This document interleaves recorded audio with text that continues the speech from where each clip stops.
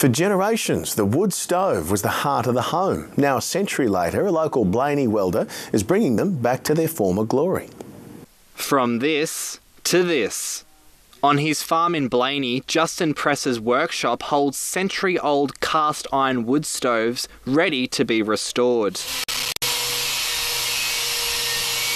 Labelled as the wood stove guy, Justin's hobby of restoring old wood-fired stoves has taken off. I've got sort of people coming out every weekend looking at different stoves, or people dropping their stoves off to me to restore. So, yeah, it's just a little niche market that I've got into, and it's taken off.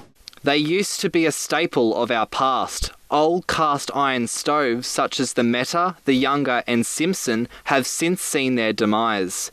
But Justin's wise hands has brought them back to life.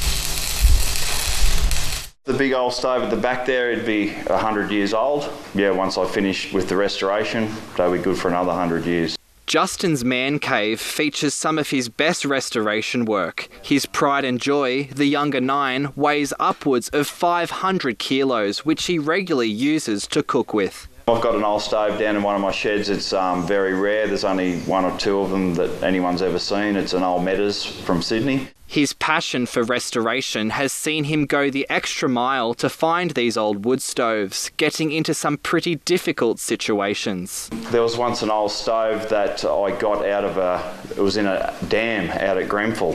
You couldn't even see it, so we had to go in up to our knees and pull this big old heavy stove out of the dam and chuck it on the back of the ute, and yeah, now it's down the shed ready to be restored. Gas and electricity have since replaced wood as fuel, but Justin says these stoves still invoke fond memories of those who grew up around them. Especially the older people in their 60s, it reminds them of their youth when they were kids and their parents cooking on wood stoves. It just brings back memories. Archie Staines, Win News. Thank you very much for your company this evening. Hope you can catch us tomorrow night. We'll see you then. Good night. This has been a Win News presentation.